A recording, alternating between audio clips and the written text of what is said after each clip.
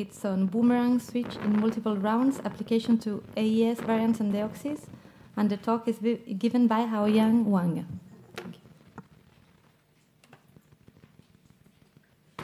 Thank you for introduction. Hello, everyone. I'm Haoyang. The title of this talk is Boomerang switch in multiple rounds, application to AES variants and Deoxys. This is a joint work with Peyrin. The background.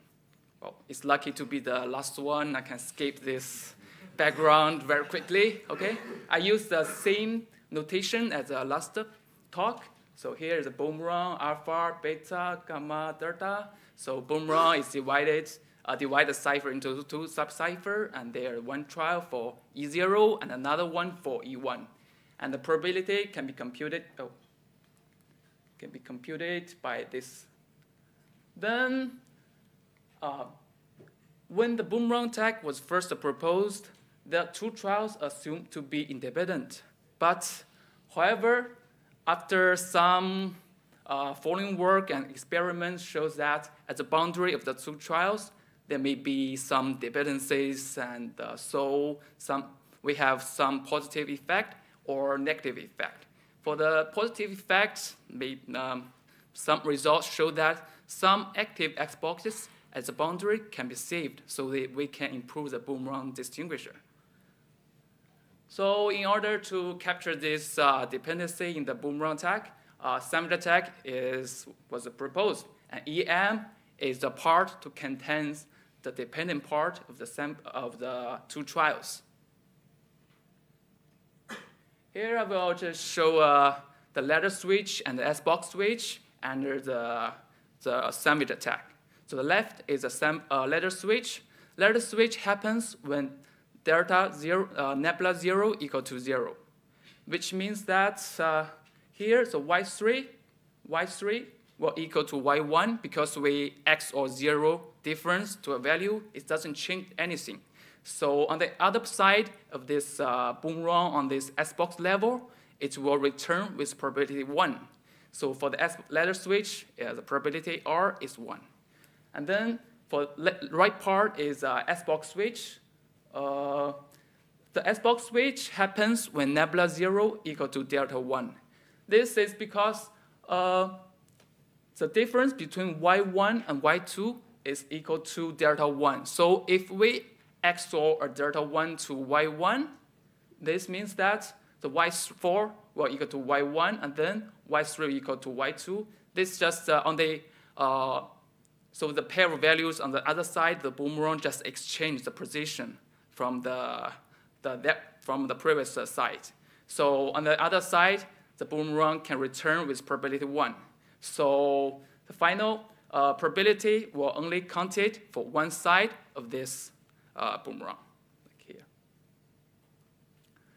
Then in order to provide a systematic evaluation of the EM inside the symmetry tag, BCT is proposed.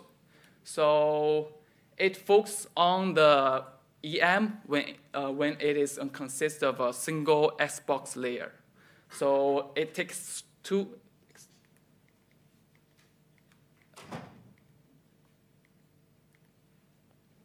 It contains two parameters here and here, and the entrance for the table can be computed by this formula. I will not explain. And the advantage of the BCT is that it can cover the switching effect of ladder switch, S-box switch, and incompatibility. For example, the incompatibility corresponds to the 0 entry of the BCT. So besides, the BCT offers a new switching effect, like compared to S-box switch, where nebula 0 equal to delta 1, BCT does not require the value of a delta 1, which means that during the boomerang switch, there might be some other values of delta 1, so that could lead to a higher switching probability. Now, motivation is like similar to the last talk. Is can we extend EM to multiple rounds? If yes, can we apply the current switching technique to evaluate the R? First, let's determine the number of rounds in EM. So start with the idea of ladder switch. The idea of ladder switch is the round function of a cipher can be divided into two independent parts, which can operate in parallel. This figure is an example of AES. As we know, the internal state of AES can be divided into two parts up to 2 rounds. Here we omit the remaining linear layers of the second round because the linear layer has no impact on the switch on the Boomerang switch. So here we can just see we can divide the internal state into the right part and the blue part, and each transformation can operate these two parts separately, and they have no interaction. So if the right part is only active in the lower trial and the blue part is only active in the upper trial, so we can just assign the right part to be a part of our upper trial, assign the blue part to be the part of a lower trial. So in this way, all active S boxes can be passed with probability 1. Then let's extend this idea. Let's record that the procedure of the Boomerang. So for the upper trial, it was used in the encryption direction, which is the forward direction when we encrypt. And the lower trial is used in the backward direction, which is the decryption direction. So in EM, if the forward diffusion of the active cells in the upper trial has no interaction with the backward diffusion of the active cells in the lower trial, a right quartet of EM can be generated with probability 1. So here is a 4-round EM skinny with probability 1. So here's the upper trial, shows a diffusion pattern in 4 rounds, starting from one single cells, and the lower trial is also a 4-round diffusion, 4-round backwards diffusion, starting from one single active cells. So these two trials has no overlapped active cells, so they have no interactions. So this EM a right quartet with this EM can be generated with probability 1. So the reason that why skinny has more rounds in EM is that it has a slower diffusion layer than the AES. Then we found incompatibility in multiple rounds. Let's say it is claimed that BCT can detect incompatibility while its entry is 0. So here is also an example of a 2-round EM of AES. So these 2 trials are valid with probability 2 to the power of -7. And for the first S-box layer, there are only 1 overlapped S-boxes, and the BCT entry for this S-box is 2, is non-zero. And for the second S-box layer, it's only 1 S-boxes are overlapped, and the BCT entry is also 2 non-zero. So according to the BCT, these 2 trials should be compatible in the Boomerang switch, but however, this is not true. So we found that for the first S-box layer here, the BCT DF-A9 and DDT DF-F1 cannot be non-zero simultaneously. This shows that these 3 values have some correlation within the Boomerang switch, in the Boomerang tag. So here we summarize some observation on the S-box in the Boomerang switch.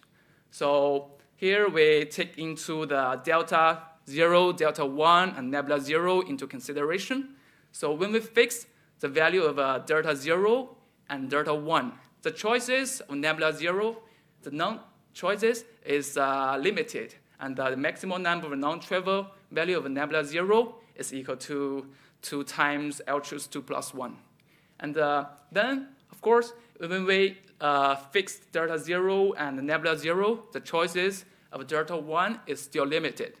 So in order to capture these observations, we propose Boomerang difference table, BDT in short.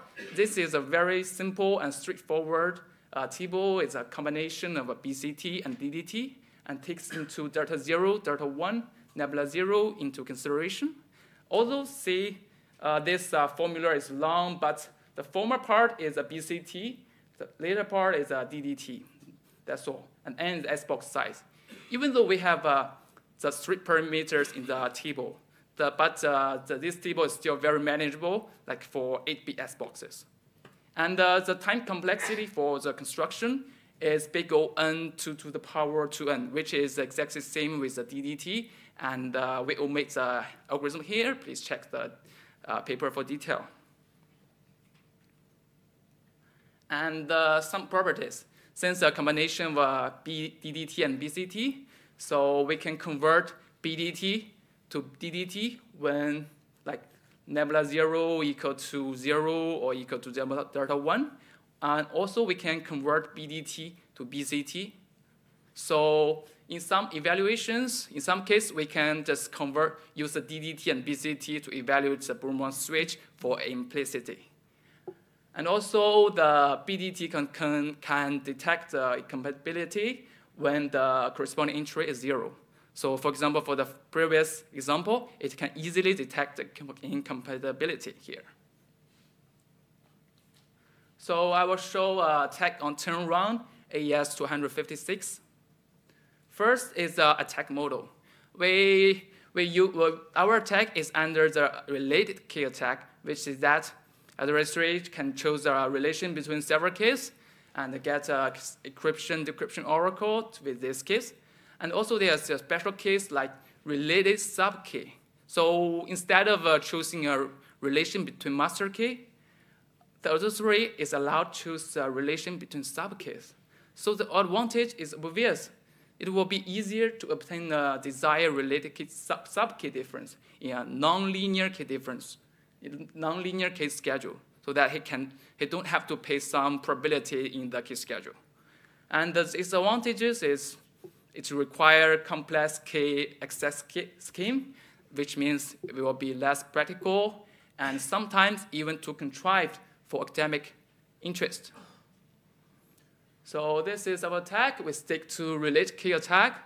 Since the key schedule of AES is nonlinear, so we use the related key differential parts in the upper trial and the single key difference parts for the lower trial. And the strategy to constructing the upper trial, we use the local collision like in this figure. So first, we introduce the difference into the internal state. Then after one round, the next round key difference will cancel out the internal difference. So we can repeat this pattern for several times constructing this upper trial.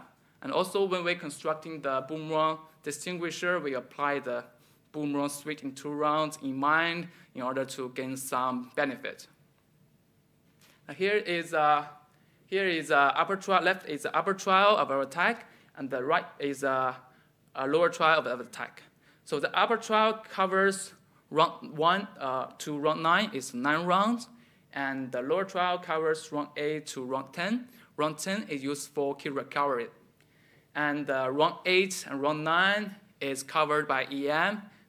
Okay, so then I will explain how to evaluate the 2-round EM by BDT here.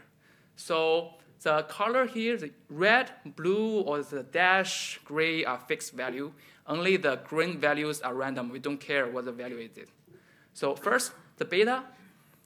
The beta here, beta is the state difference. Gamma is a state difference. They are determined by E0 and E1, so they are fixed. So let's first take a look at the first S-box layer here. So first, there are only 1 overlapped active S-boxes, right? So for this S-box, we fix value of delta 1, so that after shift through a mixed column, the difference of the first column can be canceled out by the wrong key difference, so that at the second here, S-box here, there are no overlapped S-boxes. So after we fix delta 1, we can look into the BDT to check which values of nebula 0 which satisfies that the entry of a BDT is non-zero. So after we found the values of nebula 0, the switching probability is obtained accordingly. Then for the second S-box layer, even though there's no overlapped S-boxes, but we still have to pay the switching probability because the nebula 1 prime is uniquely determined by nebula 0. So since nebula 0 prime is 0 due to the relation between BDT and DDT, so for simplicity, we can use the DDT here to evaluate the switching probability of the second S-box layer, like with the entry nebula 1, 0, nebula 0 prime. So the result of attack is we only need 2 related keys, and time data complexity is to the power of 75. We can recover the 4 key. So compared to the result existing attacks like this, even though they claim that the time is 2 to the power 45 is lower, but they only can recover 35 sub-k bits. So actually, if they want to recover the 4 keys, they will need to the power 221. And also their attack model is a related sub-k difference. So compared to them, we have both improvements on the attack model and the complexity. And also we apply the Boomerang switch in multiple rounds and BDT in 4-round AES 192 and Deoxys BC. So we apply to the 3 current works. So the first one is a well-known paper that it proposed the first related key boomerang attack on 4-round AES 192. And the second one is improved based on the first paper, and its result remains as the best attack. And then we apply to the Deoxys BC at 10 rounds. So I will only explain the improvement of the best attack on AES 192. The idea of original attack is they use a similar idea of a local collision, and also their improvement based on the improvement from the first attack, first attack of AES 192 is that they optimize the boomerang switch in their boomerang distinguisher. And we have tried our BDT to do a re-evaluation of their boomerang, and we found no improvement. So then we try to search a new upper trial, and then we managed to extend the boomerang switch to 2 rounds. And also there's a similar 2-round EM of our improved attack. Like say even here, the first S-box layer and the second S-box layer, we can see there's no overlap active S-boxes, and so does here. But this does not mean this boomerang switch is totally free, because here the delta 1 of this value and delta nebula 1 prime of this value is fixed. So we still have to use the BDT to evaluate this and this as boxes to get the switching probabilities. And the result that we can, for the best attack, we can get an improvement not too high, to the power 1.3. And we re-evaluate the boomerang distinguisher of the first attack, and we did not change anything, and we found that their attack should be better, like with a factor of 2 to the power 4.8. And we also use a BDT to improve the Deoxys BC to 156, and the improvement is 2 to the power 1.6. To conclude, so the slower diffusion in a cipher, the more rounds will be impacted by the switching effect. Then we introduce a BDT to easily evaluate the boomerang switch in multiple rounds, and then we propose an attack on 10-round AES 256, and the 4-round AES 192, and the Deoxys BC 256. Thank you. Thank you.